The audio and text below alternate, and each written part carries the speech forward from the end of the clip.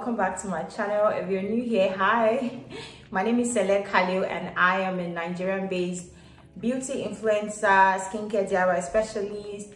I create weekly videos for you guys to learn how you can make your own skincare products and so much more. So if that's something that you're interested in, definitely click on the subscribe button, give this video a thumbs up, and make sure you click on the notification bell so you are notified every time I post a new video. All right, that said, if you're a returning subscriber, hi, welcome back. Thank you so much for stopping by. I really do appreciate you guys. So today's video is something that has been requested. You guys have requested for this video for the longest time, and that is how I make my scrub base. I'm sorry I look crazy because I'm working, like I'm working. I just wanted to do this quick intro. So this video has been highly requested by you guys over time, and I feel like it's just long overdue, and you know, I should just come on here and do this video for you guys. So you guys have been wanting to learn how I make my scrub base, which is also what you can use for your mulatto soap. You can use this base for your whip soap base. You can use it for your whip soap scrub. You can use it for so many other things. Your shaving cream. You can use it for so many things, and you can also use it to use this formula or to make a facial cleansing bar. Probably I will make a video on that, but for today we are making my foaming or whip soap base or whip scrub base, whatever you want to call it. And I am going to be taking you step by step, different phases. I always like to formulate properly, so I have done this in phases, which I'm going to put on the screen right now for you guys to see. I have a phase A and I have a phase B, and then I also have a phase C, which is a proper way to formulate.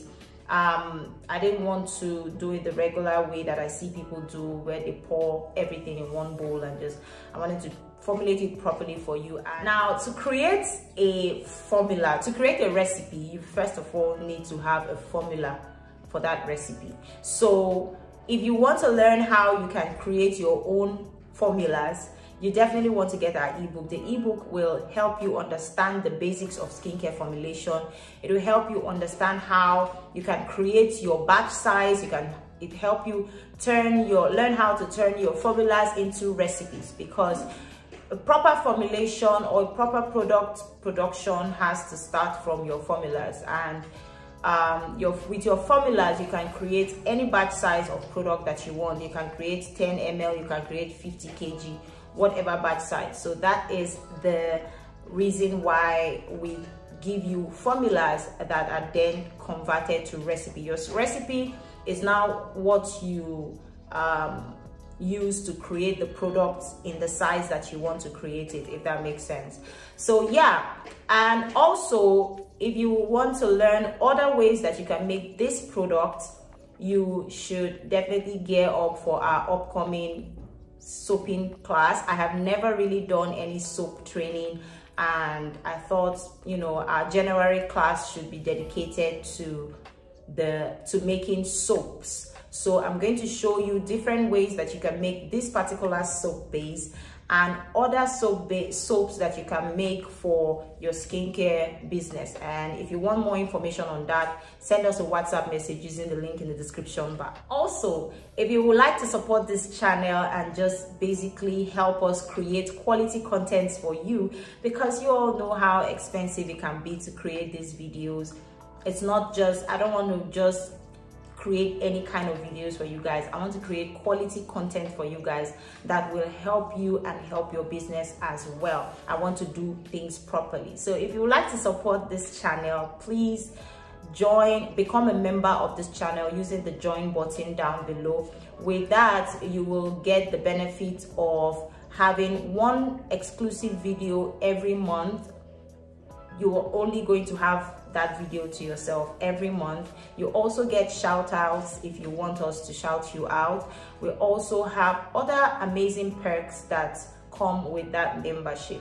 Now, your donations will help us create more content more regularly and give you value for your time, your data, and of course the pennies that you donate to us. So definitely help us hit our goal to bring you quality content all the time. And you can also help us with super chats. So you can, send us super chats, and that will help us, grow this channel and give you quality content. Okay. Now, without any further ado, without any other thing to say, let's jump right into the video. First, we need a scale. This we will use to measure our ingredients, and then we need a heat-resistant beaker. You can use other containers that you can use to heat your products, but I prefer to use heat-resistant beakers. For our phase A, we have glycerin. Now, glycerin is a humectant, and in soap making, glycerin helps to ensure that your skin will retain its own moisture in order to protect it from damage that are caused by dryness. And instead of creating a barrier, humectants such as glycerin allows your skin to still breathe. We also have propylene glycol, and propylene glycol is also a humectant and a penetration enhancer. It is also a solvent, which is one of the reasons why we have it in this recipe. Now, propylene glycol is used here as a solvent to dissolve our main surfactant, and it is also used here as a humectant. We also have cocoa betaine. Cocoa betaine is a surfactant that is derived from coconut oil, and cocoa betaine tends to produce a very rich, dense foam that also conditions the skin. And the lather action helps loosen the dirt and impurities on your skin when you wash. We also have sodium lactate. This ingredient is used here as some type of preservative, and it also acts as an inhibitor of bacterial growth. Sodium lactate also helps to produce a harder soap, which is one of the reasons why I'm using it here, to create that firmness. It helps the product last longer. We're also adding disodium EDTA. Now, the reason why we have EDTA in this formula is for it to increase the shelf life of the soap. It helps to reduce stickiness of the soap and basically helps the soap combine with hard water. Our main surfactant for this formula is sodium cocoyl isotonate, and this product is a very highly active, finely divided, free-flowing powder used in Sindate bars, combo bars, liquid soap, facial cleansers, body washes, and so many other things, and that is why we're using it here. It has a high foaming power. It is extremely mild, which also makes this product safe for kids to use, and it is a soft, and it gives a soft and silky feel on the skin. Now we are also going to use water. Make sure you are using distilled water, or even if you're going to use tap water, make sure you have boiled it properly. You don't necessarily need distilled water for this formula because the SCI is equally effective in both hard and soft water. I prefer to use distilled water just to be on the safer side with this formula. Now we're going to go ahead and mix that thoroughly. Make sure that everything is mixed together. This will help the dissolving process quicker and seamless. Now remember, SCI takes a long time to dissolve, so I'm just going to put it on the double boiler on low heat and be patient until everything dissolves completely before I add my other phase. Now for our phase B, we need a heat resistant beaker again, which is my preference. You can use any other containers that you have. We need our scale to measure our ingredients, so that everything is accurate. Now our first ingredient is mango butter. Mango butter is a go-to choice for a lot of soap makers because of its consistency. It is not too hard, it is not too soft, which makes it a very nice product to work with to moisturize the skin. Now we also have shea butter.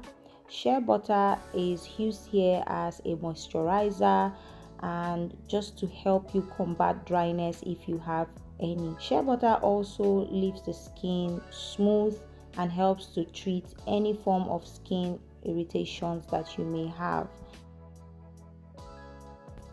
The next ingredient we are using is coconut wax, and coconut wax is packed with so much vitamins and minerals and antioxidants that moisturizes the skin, hair and the nails, and it gives you a youthful look.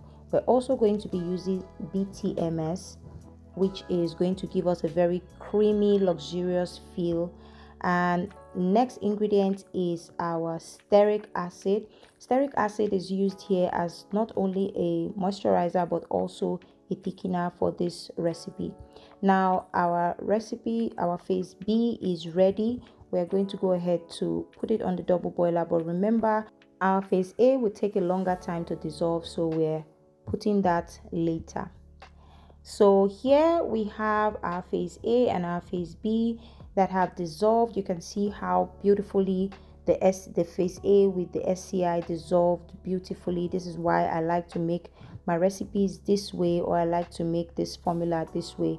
Like this, you will get a beautiful result as opposed to adding everything in one jar and putting it on the double boiler. So here you can see our phase A has dissolved beautifully, and we also have our phase B. Now we're going to add our phase B into our phase A, just the way you would do on a typical emulsifying product.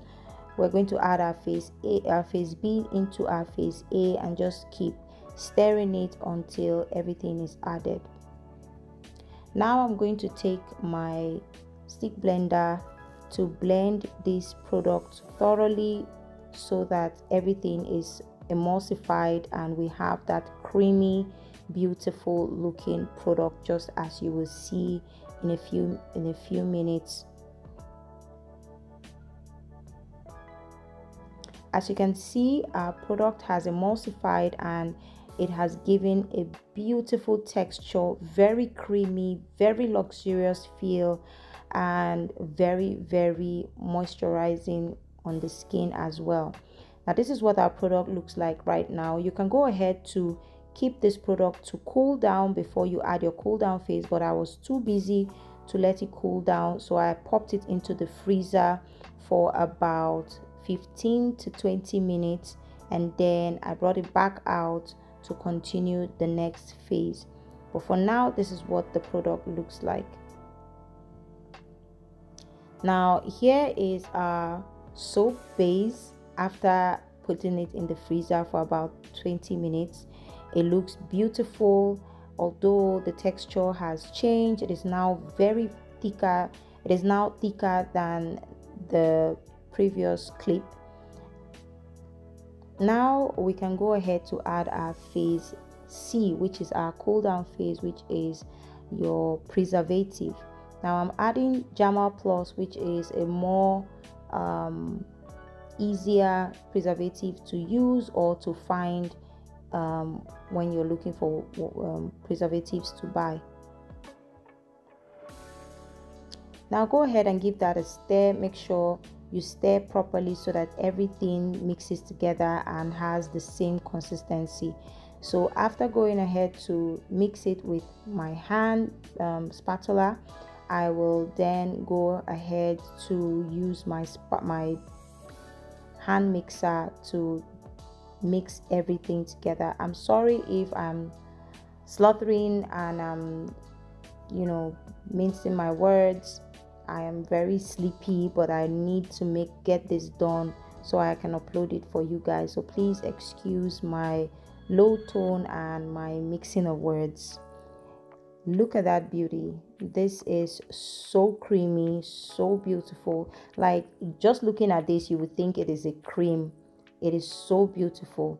Now that everything has been emulsified, everything has mixed thoroughly, I'm just going to clean my hand blender or hand mixer very well. Now remember that if you would want to use this for your whipped soap, you can go ahead to use it. You can use it for your scrubs, you can use it as a shaving cream, you can use it for your mulatto soap without getting any darkening or change of color. Like, this recipe is so beautiful and it's so versatile. You can use it so many ways, and this should last you up to 1 year on the shelf.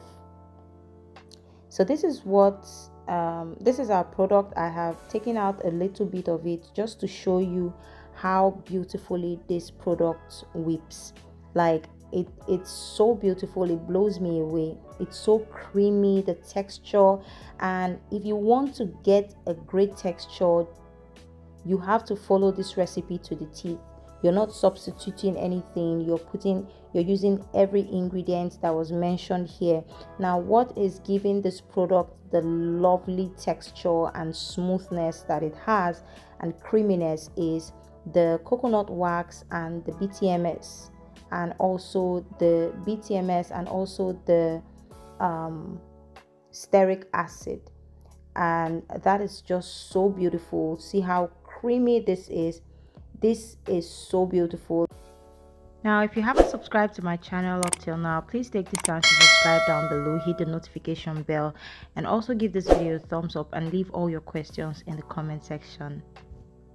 I continued to whip it until I got about 2 or 3 times the size of the product I put in the beaker. As you can see, the product is almost at the top of the beaker, and that is what you want to get. You want to whip it until you get that fluffy whipped cream texture.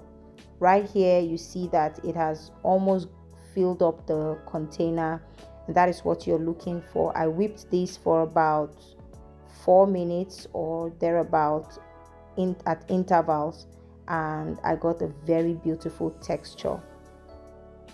Now you can go ahead to use this for your scrub. Like I said earlier, I'm going to post a video where I use this for a simple salt scrub that I did. Now, if you want to learn more about soap making, like I said earlier in the video, we will be having our first official soap making class, and that will hold in January. So if you want more information on that, click the link in the description bar to get us on WhatsApp, and we'll give you all the information you want. So I went ahead and I stored this product in this container. Right now you can see that it is still moving and it is still creamy and soft, but by the next day, this is what we had. The product is thicker and more sturdy, and the more you keep it, the more it gets hard. Now you can use this as your melt and pour soap, you can use this as your whipped soap base, you can use it for anything. Thank you guys for watching. Bye.